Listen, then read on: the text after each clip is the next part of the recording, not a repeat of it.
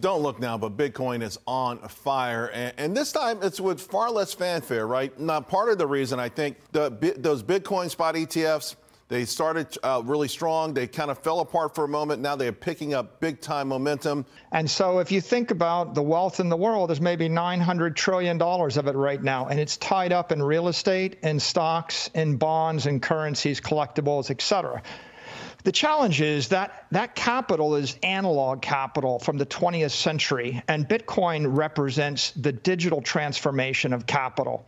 And your chart you just showed with those ETFs shows that every day in the last 5 days, $481 million is flowing out of the analog world into the digital world.